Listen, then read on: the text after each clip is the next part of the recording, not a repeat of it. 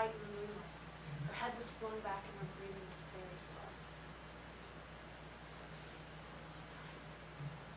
She whispered. So I sat with her, uncovering the bottle of white close by her, and watched the stars fade. When the stars were invisible, I went back to the house. My mother was standing on the porch watching. She said, wrapping her thin, strong arms around me. I raised. On the day of the funeral, my mother played the piano, and I closed my eyes and I saw my sister, 14 and singing. That sweet sound held us tight, flowing all around us, through our hearts, rising, still rising.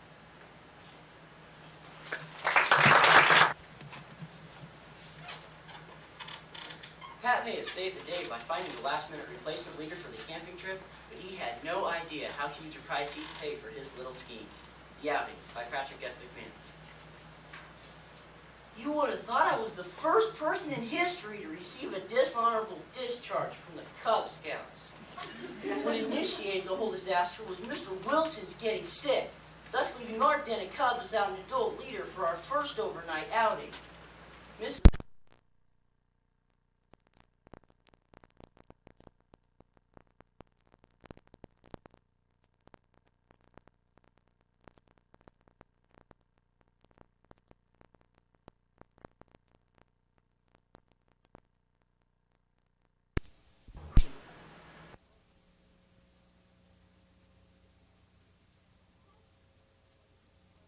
husband into taking us on an overnight camping trip.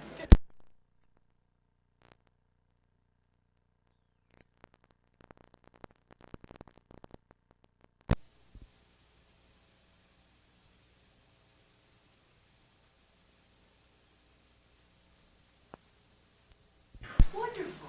Why don't you ask?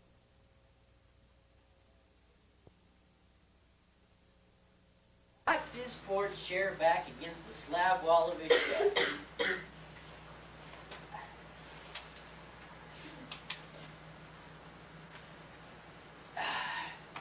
Tell me again, what was it Mrs. Slocum called me?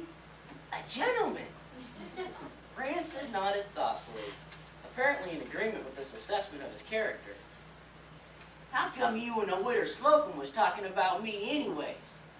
Oh, why, she's the den mother of us Cubs. Her son Richie's a Cub, and every week we meet at the Slocum Mansion to tie knots and stuff. Boy, is she ever rich. She's even got 2 cars. So, what about me? Well, you see, we don't have an adult leader. A gentleman, actually, to take us on an overnight camping trip. So, I volunteered you. You got your nerve. If you think I'm gonna nursemaid a bunch of you brats on a camping trip, you got another thing coming. Just thinking about it makes my rheumatiz act up. Hand me that quart jar of my rheumatiz medicine. I handed him the jar and watched him take a big enough swig to cure half the county's rheumatism. I thought you might feel that way about it. But you know how rich and pretty Mrs. Slocum is. I thought, while you were in picking up us Cubs, you and her get to talking. And she'd invite you for coffee when you got back. And she'd say, Rancid, there's something wrong with the light in the bathroom. Do you suppose you could fix it for me? And you'd fix her light, and she'd be so grateful. After a while, you and her would go dancing together. And after that, you'd get married, and then you'd be rich. But I suppose you're right. Well, so long, Rancid. I gotta go. Now, you just hold on a second. I hardly recognized Rancid when his old pickup rattled up in front of the Slocum Mansion the following Saturday. He was wearing new bib overalls, an old suit jacket, and a reasonably white shirt. His face was clean-shaven, but it was pink from all the scrubbing. Rancid, you look great! Don't holler! It hurts my hide. Mrs. Slocum swept down the walk from the mansion, holding out her hand. I'm so pleased to meet you, Mr. Crabtree. It's divine of you to take the boys camping. Well, I was a grub once myself. You're so amusing, Mr. Crabtree. May I call you Rancid? Sure! By then, all the other Cubs had loaded the gear in the back of the truck and were yelling for us to get started. Rancid grinned all the way out of town. You see how she wanted to call me Rancid right off? I guess I ain't lost it yet. Lost what? Ain't none of your business. Rancid drove up along Pack River until he came to a Forest Service campground. He pulled in and stopped. Okay, Grubs, this is it. Get off and set up camp. Cubs stared at the campground. We don't want to camp here, Mr. Crabtree. This is practically civilization. We want to climb to the top of that mountain where it's wild. We want to climb the mountain. If we camp here, it won't be like real camping. Rancid slapped his leg. Go, dang, what am I thinking? Of course it wouldn't be like real camping. You know, it's been at least a week since the bars ate that poor feller up on the mountain. But they's probably not real hungry already. Get your packs on and let's go. Wait a minute. This campground looks pretty good to me.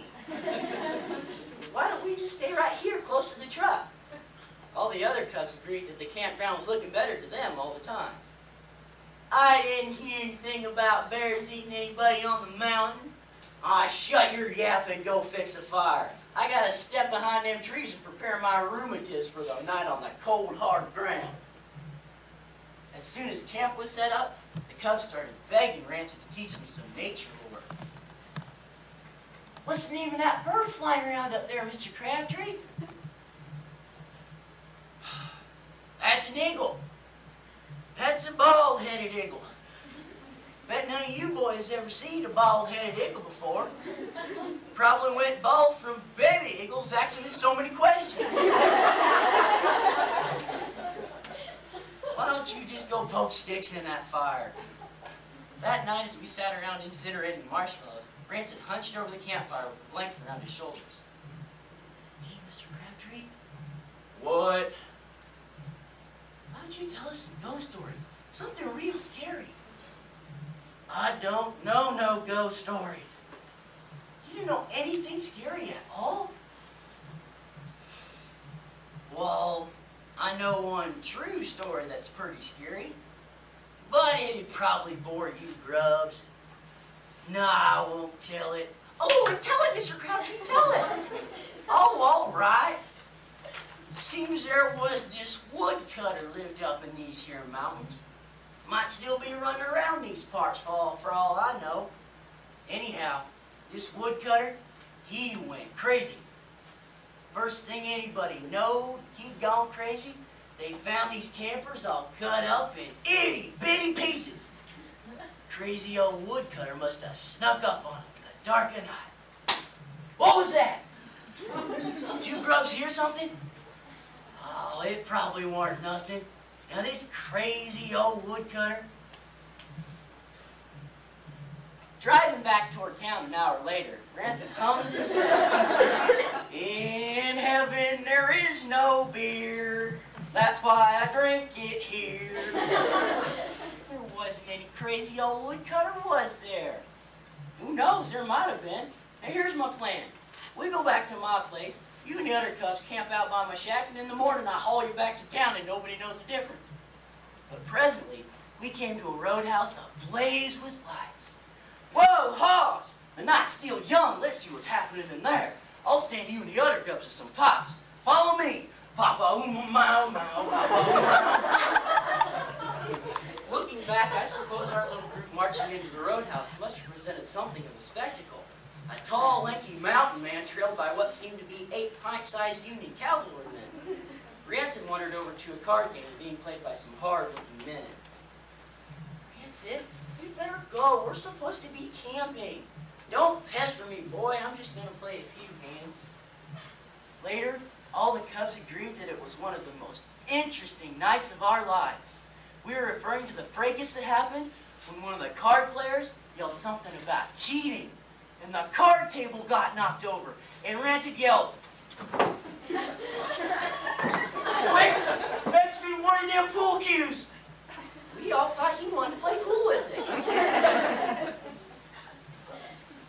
One one by one, the parents of the Cubs came down to the sheriff's office in the pre-dawn hours to pick up their son.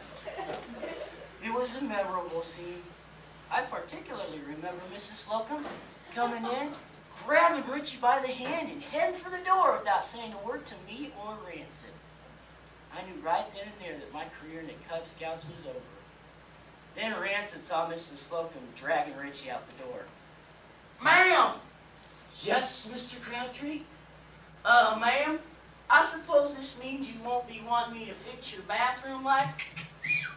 Days are divided into parts. Life with an alcoholic can be painful, embarrassing, and very difficult. For Linda, that life needs to change when she finds she must determine the direction of the future for her and for her children. The Genie in the Bottle by Rebecca Blackwell. The days are divided into parts. They have to be, in order for me to survive. There's the morning part, so often wished for cups of coffee, after the kids have left for school. Sunlight, and the pleasant perception that everything is really all right. The enraged monster that broke the dishes and threatened to kill me in the dark hours of last night has receded into the shadows and has been replaced by the man I married. Days progress from morning. 5 o'clock approaches and I start supper. Time to come in, I call to young Terry and Maureen. At 6:30, young Terry asks, "Has Daddy called?" It's not the same voice I heard earlier. It's somehow older. The tight feeling in my stomach, an old, familiar companion in the evenings, begins to grow. At 7, I decide there's no point in running supper for everyone, so I serve the kids and myself. As though trying to shake off the heavy atmosphere, the kids are acting increasingly silly. It's harmless enough, but it gets on my nerves, and I finally holler, "Then to stop it!" I jump at the phone's ring at 5 minutes to 8. It's always like that when Terry's out in the evenings. "It's for you, Mommy," says young Terry. "Some lady from the hospital." It turns out to be a nurse from the emergency room of our local hospital. "Terry's here, Linda. He's not badly hurt, but he's been in an accident. He's got some facial lacerations that he won't let us treat." Her voice sounds odd and embarrassed. "You know, Linda, second opinion and all that. He wants you to look at them first." I feel ashamed as I picture what's going on down at the hospital. "That's ridiculous, Carol. I haven't got a car. I'll have to get a cab." After I hang out the significance of not having a car and all its implications hits me at full force. Our car, just bought 2 months before. What about our car? But then I realize what I'm doing. I'm acting more concerned about the car than I am about Terry. There is a numbness after a while, to going through the many brushes with death that are part and parcel of life with an alcoholic. She said he was all right, didn't she? Well, he'll wait, by God, just as I waited so often. At 8:20, Carol calls again, sounding more impatient and fresher this time. In the emergency room, Terry is lying on the treatment table, several gauze sponges soaking up the blood on his face. He's crying and obviously drunk. When he realizes it's me, he grows angry, asking where in the hell I've been. The young intern and nurses all seem to be staring, and I find my face growing warm with embarrassment. "I've been telling your husband that this cut needs to be sutured, Miss Connors, but he won't believe me." "He's right, Terry. Now let him fix that cut." "You would agree with him. You'd agree with anything that's against me." "The monster that comes out of the bottle in the evenings is here, now, in the emergency room." "I'm sorry, Linda. I'm so sorry. I've wrecked the car." Gradually, he begins to calm down.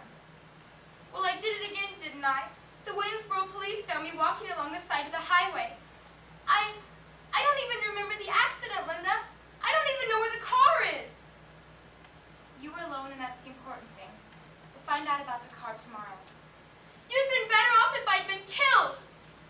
He starts to cry again, and I know I should say something comforting, but I can't. As I say goodnight,